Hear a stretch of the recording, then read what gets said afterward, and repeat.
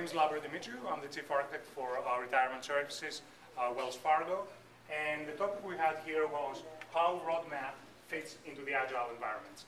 The fundamental problem here that we tried to describe was the fact that you have a product owner that comes in and says, and this is actually for a software company that they're developing software, right, commercial software.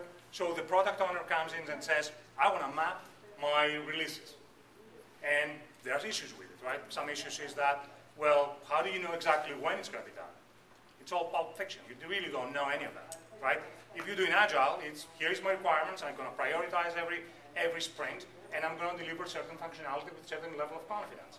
So the number one issue that we discussed here is we need to make sure we educate our product owners on some laws of physics.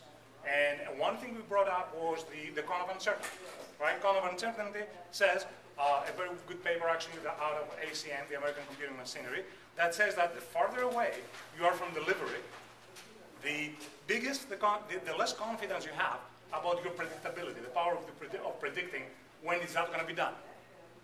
Law of physics, you got to know that. One example was Jamie Dimon, JP Morgan. When he went there, and our managing director, actually Ralph, was part of that, was there when that happened, Jamie Dimon says, everything that is taking longer than 6 months, and it's over $1 million, it's cut, unless it's regulatory.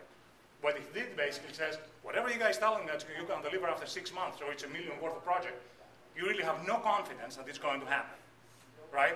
Again, the con of uncertainty. The other piece that we said is, take a look at the standards report, right? Standards report from the chaos report from Standards says that nearly about 65% of features in a long project are never used, or they are totally rarely used. Educate your product owner about that. Make him realize that that's what the case is. And as you start bringing those practices up front, we're getting there, right? Do we have, am I done? Wrap it up, wrap it up.